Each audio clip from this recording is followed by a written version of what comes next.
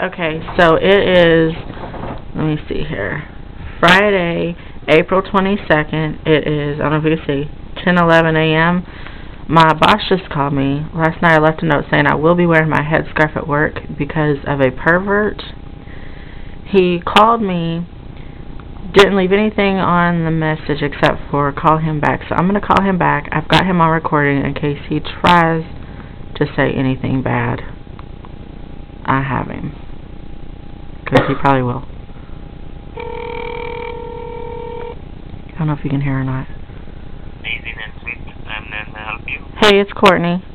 Hey, how are you? I'm okay. How are you? I'm doing good. Yeah, what's up? Yeah, I called and I read your letter. Say, personally, I got no problem with you or your faith or your religion, because everybody has their own religious and the stuff. But for the uniform, for the days in, that won't be allowed. Okay.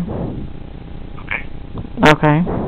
Yeah, so I'm sorry for that. Due respect to your religion, but same thing for me too. I am different religion, Brittany has different religion, everybody, Brandy has different religion, But for the dress code is dress code. Okay. Okay? Alright, bye. Thank you.